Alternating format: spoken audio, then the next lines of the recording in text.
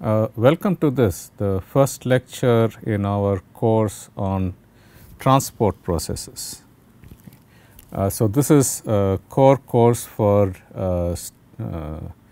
engineers from many departments including chemical engineering, materials science, biochemical and so on.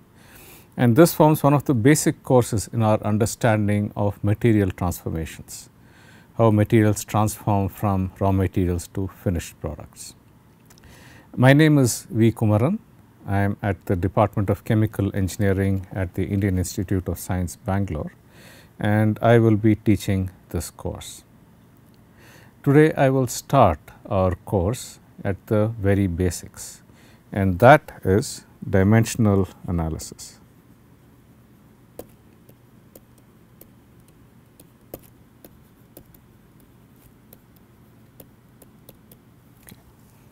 The objective of our study is to be able to predict certain outcomes based upon certain conditions that are applied as far as material transformations are concerned. And for this, we basically derive relationships between different quantities. Each quantity has what is called a dimension and a unit.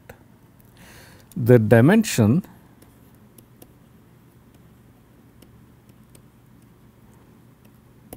is a measure of a quantity, okay, and the unit is what is called a standard for measurement.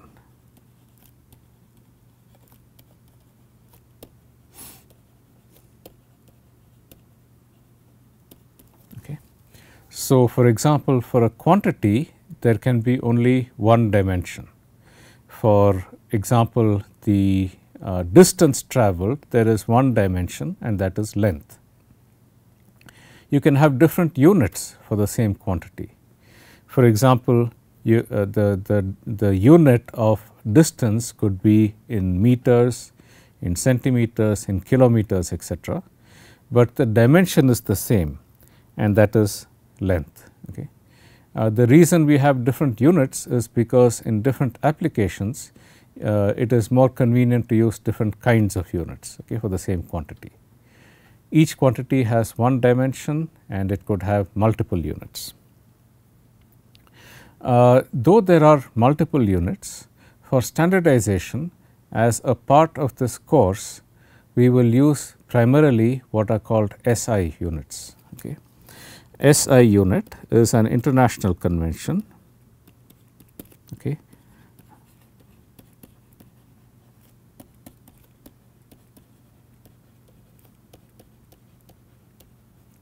and these units are considered to be the standard units for different dimensions.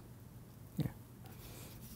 So, throughout the course, to the extent possible, we will work only with this SI system of units.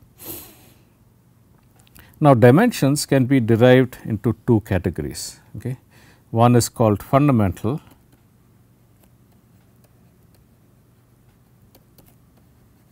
and the other is called derived. Okay. These fundamental dimensions are chosen by convention. Okay. There is subjectivity in how you select what is fundamental and what is derived. By convention, a certain set of 6 dimensions are chosen to be fundamental dimension. Okay. The first one is mass and the SI unit of that mass is kilogram. Okay. Length, the SI unit of this meter, okay. Time, second is the SI unit for time, and then there are 3 other dimensions. 4 is temperature,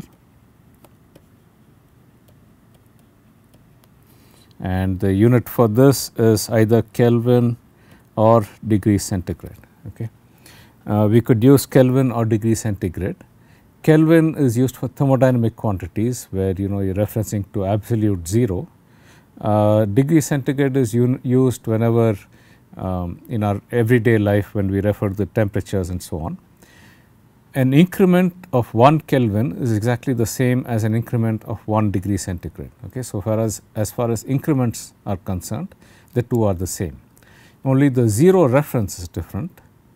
0 degree centigrade is the temperature, commonly used temperature at which ice melts, whereas 0 degrees Kelvin is absolute 0, thermodynamic absolute 0. Okay. So, we can use, as far as temperature increments are concerned, we can use these interchangeably. Okay. The fifth one is amperes, a unit of current. Okay. So, the dimension, I should be careful here, the dimension is current and the unit is in amperes, and finally, there is one relating to light intensity,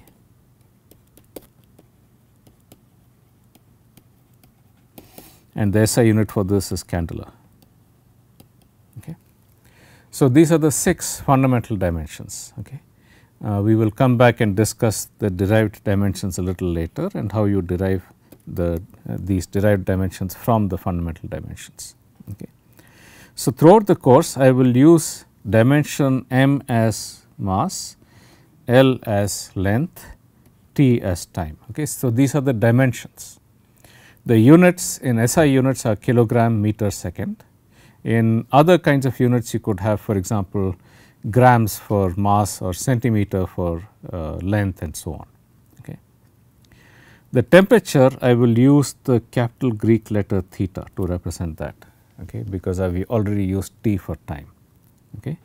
And current, I will use A. Okay. Light intensity is something that we will not be concerned with in this course. So, I will not define the dimension, but these are the dimensions that I will use. The most used dimensions will be mass, length, time and temperature. Okay. Mass, length and time for mechanical quantities. Temperature is also used for thermal quantities.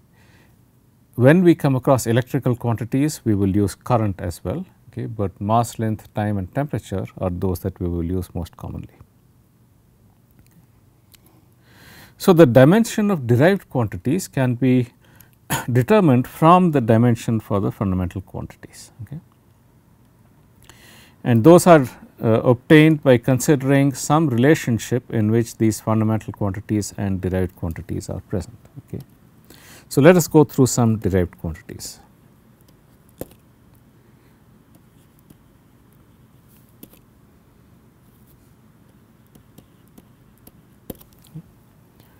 So, first thing is the dimension of velocity. Velocity is the distance travelled per unit time. Okay. Could be in meters per second, kilometers per hour or other such quantities. Okay. Distance by time. Okay. And therefore, it has dimensions of distance divided by the dimension of time. Okay. It has a dimension of distance divided by the dimension of time, length by t. Okay. Or I will write this as L T inverse. Okay. Angular velocity.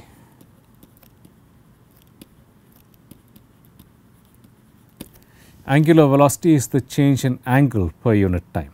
Okay. The angular velocity is the change in angle per unit time, usually in terms of radians. Okay. So, the angle, for example, of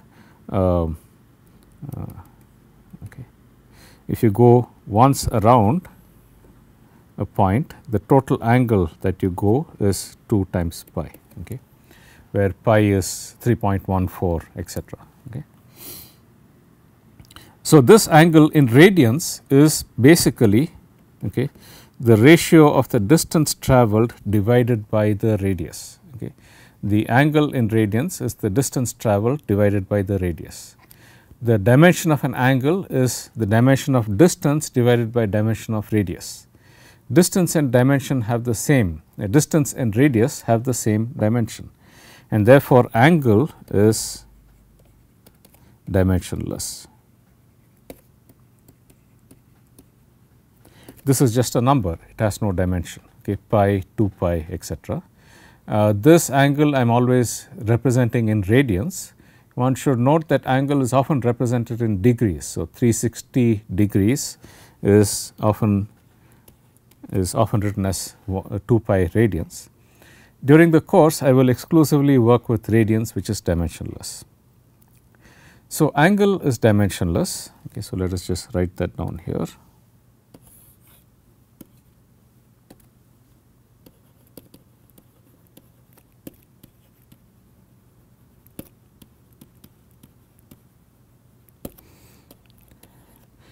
Angular velocity is the change in angle per unit time. Okay, the difference in the change in angle divided by unit time, which will have dimension of inverse time, because angle is dimensionless and the rate of change of angle per unit time will have dimensions of inverse time. Okay. Acceleration is the rate of change of velocity, okay, the change in velocity divided by time. Change in velocity has dimensions of length per unit time. Okay, the change in velocity is a difference between two velocities. It is the has dimensions of length per time. Therefore, acceleration has dimensions of length t power minus 2, velocity divided by time. Okay, so, that is the dimension of acceleration. Force, which is mass into acceleration, okay, this will be equal to m L t power minus 2. Okay. Torque, okay. The torque on an object is equal to the force times the distance from the center of rotation of the object. Okay. So, this has dimensions of force into distance, okay, which will be m L square t power minus 2. Okay. Work done is also equal to force into distance. Okay. Force times the distance travelled is the work done. Okay. This is also force into distance, is equal to m L square t power minus 2. Okay. Energy has the same dimension as work. Okay. So, energy has the same dimension as work, m L square t power minus 2. All types of energy have the same dimension, whether it is kinetic energy, potential energy, or in thermodynamics the internal energy, enthalpy, Helmholtz free energy, and so on. Okay. And the unit, the SI unit of energy, which will be SI unit of mass times length square by t power minus 2. Okay. So, this will be kg meter square per second square. This is what is called a joule. Okay. And the unit of force, which is mass into acceleration, kg meter per second square, which is referred to as a Newton. Okay. So, these are the units that are commonly used for these quantities. Okay.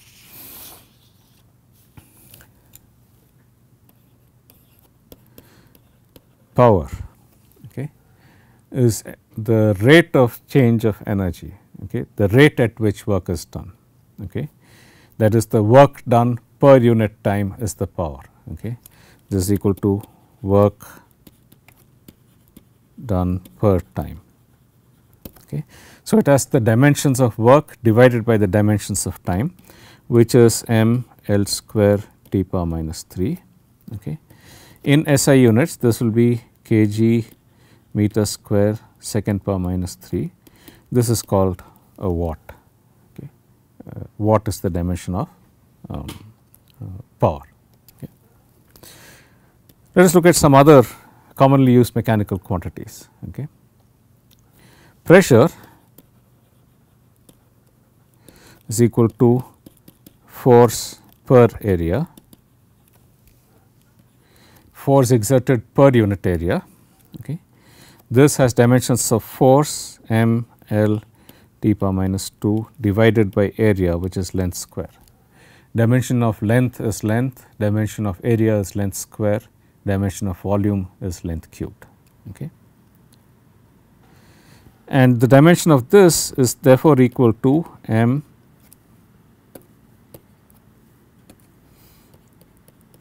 L inverse t power minus 2, okay, which is in SI units this is equal to kg per meter per second square.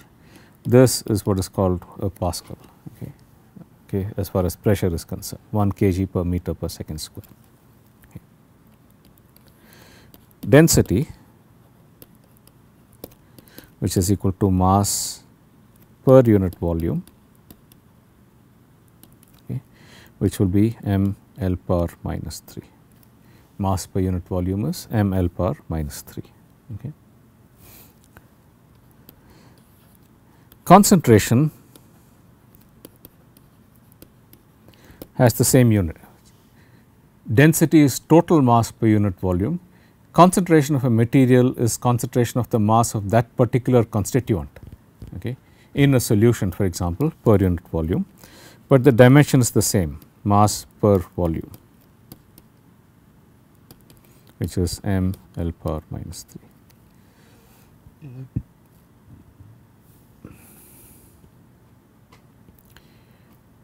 Now, let us look at the dimensions of some quantities that we will be using in our discussion of transport processes. Okay.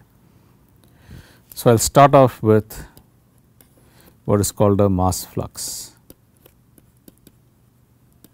Okay. Mass flux across a surface, okay, if I have some surface, okay, surface S say, okay, and there is some mass transport across that surface, okay, due to diffusion say, then the mass flux is mass transported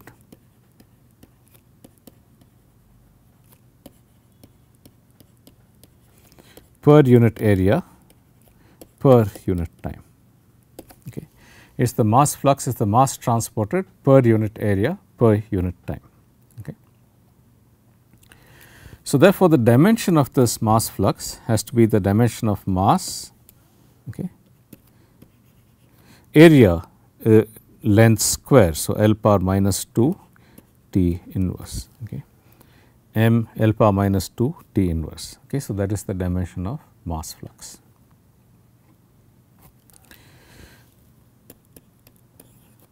Dimension of diffusion coefficient.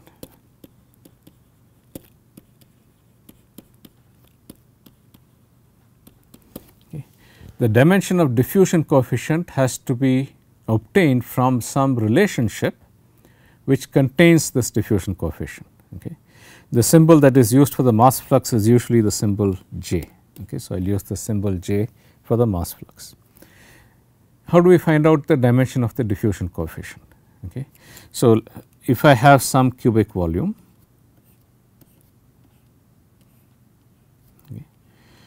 this cubic volume within the fluid, okay, across this, okay, let us say this volume has a height delta z, okay, I will call delta z as the height of this cubic volume, okay, and there is a difference in concentration between the two sides, okay, there is a difference in concentration between the two sides, okay, delta c, okay, of some particular constituent of that material. If the concentration at this surface is C, the concentration at this surface is C plus delta C. Okay. When there is a concentration diffusion, because of transport there will be an equalization of the concentration from the surface with a higher concentration to the surface with the lower concentration. There is going to be a flux of material because you have imposed this difference in concentration. Okay. And that flux of material is given by minus the diffusion coefficient times delta C by delta Z. Okay. So, the difference in the flux generated due to this transport, due to this difference in concentration J, is equal to minus d times delta C by delta Z. Negative sign because mass is transported from regions of higher concentration two regions of lower concentration. Okay. And when there is this transport, you get a flux. Now, in a relationship of this kind, the dimensions of quantities on the left and the right have to be equal. Okay. The dimension of the quantities on the left and the right have to be equal. Only then can you compare these two. Okay. You can only compare quantities with the same dimension. Okay. So, therefore, we require that the dimension of the quantities on the left and the right are equal. That is, the dimension of J is equal to the dimension of D, the dimension of delta C divided by the dimension of delta Z. Okay. So, this is the dimensional consistency requirement using which we can determine the dimension of this diffusion coefficient. Okay. Substituting the dimensions for these, okay, substituting the dimensions for these and the concentration here, okay. M L power minus 2 T inverse is equal to the dimension of D M L power minus 3 divided by L. Okay. And you can easily verify the mass dimensions will cancel out, okay. And ultimately I will get, okay, L square T inverse is equal to the dimension of the diffusion coefficient. Okay. Note that I will use these angular brackets here to indicate dimension of, okay, when I go through this analysis. These angular brackets here indicate that this is the dimension of this particular quantity. Okay. So, from this relation will be familiar to many of you as Fick's law of diffusion. Okay. We will come back later and discuss this in further detail. Okay.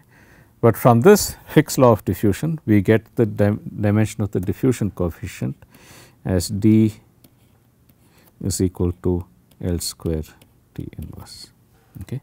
So, basically if you have an unknown quantity, you have to find some relation which contains that quantity and other known quantities. Okay. And from that you can determine what is the dimension. Okay. So, the dimension coefficient of the diffusion coefficient is length square T inverse. Okay. Now, let us look at, so these are flux, the concentration and the diffusion coefficient are all related to mass transport. Let us look at some quantities related to heat transfer. Okay. The first thing is the specific heat. Okay. It is often written as Cp at constant pressure or Cv at constant volume. Both of these have the same dimension. Okay. At constant pressure, the specific heat times the temperature difference is related to the change in enthalpy of the system. Okay. Delta H is equal to m Cp delta T. Okay. The change in enthalpy of a system due to a change in temperature delta T is equal to the mass times the specific heat times the temperature difference. Okay. So, obviously for dimensional consistency, the left and the right sides have to have the same dimension. Okay. The left and the right sides have the same dimension. Enthalpy is an energy. Okay. Enthalpy is an energy, mass, okay, length square T power minus 2. Okay. Mass length square T power minus 2 is force into distance. Force is ml T power minus 2, which is mass times acceleration. Okay. Is equal to the mass times the dimension of specific heat times the dimension of temperature. You recall I had written that as capital theta. Okay. So, from this I can find out what is the dimension of the specific heat, okay, is equal to L square T power minus 2 theta inverse. Okay. L square T power minus 2 theta inverse is the dimension of specific heat. Okay. It is written in various forms. It is sometimes written as joules per kg per Kelvin or joules per kg per degree centigrade. Okay. So, that is the thermal quantity, the specific heat. Another thermal quantity is the heat flux. Okay. Recall that I said that the mass flux was the mass transported per unit area per unit time. Okay. So, the heat flux is the heat transported per unit area per unit time. The heat energy transported per unit area per unit time is the heat flux. So, the dimension of heat flux is calculated from the dimension of energy transported per unit area per unit time. The symbol Q is often used for the heat flux, is equal to an energy. Okay. Energy is m L square T power minus 2, okay, divided by unit area, which is L square, divided by time, which is T. Okay. Therefore, the dimension of heat flux is m T power minus 3. Okay. So, that is the dimension of heat flux.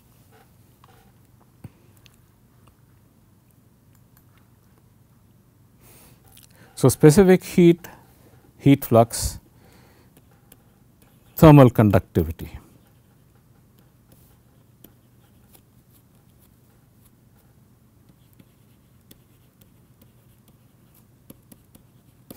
Is obtained from a relation which contains thermal conductivity and other quantities whose dimensions are known.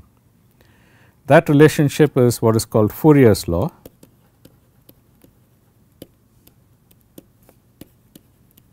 Of conduction, okay, that is Q is equal to minus K delta T by delta Z. Configuration is the same as that we had for mass transfer. Take a slab of height delta Z, across which there is a temperature difference delta T. Okay. So, the temperature at the bottom face is T, then the temperature at the top face will be T plus delta T. Due to this temperature difference, there is going to be heat transfer. That heat transfer from the higher temperature to the lower temperature. The flux of heat transferred, that is the heat transferred per unit area per unit time, is going to be equal to the is directly proportional to the temperature difference. As the temperature difference increases, the flux increases, and it is inversely proportional to the distance delta Z. Okay. That proportionality constant is K. The negative sign again because the heat is transferred from higher temperature to lower temperature. Therefore, the dimension of the heat flux has got to be equal to the dimension of K, the dimension of delta T divided by the dimension of delta Z. The dimension of heat flux I just got for you, m T power minus 3, is equal to the dimension of the thermal conductivity. The dimension of temperature difference is theta, and this is L, the dimension of distance, okay, which means that the dimension of the thermal conductivity is equal to m L T power minus 3 theta inverse. Okay, so, that is the dimension of heat flux. Okay, so, I have talked about dimensions of quantities related to mass transfer and dimensions of quantities relating to heat transfer. Okay. In the next lecture, I will talk about quantities relating to momentum transfer, that is the stress, the viscosity, as well as other quantities like surface tension and so on. And after that, we will look at some problems for deriving dimensions. So, I will continue this in the next lecture. I will see you then.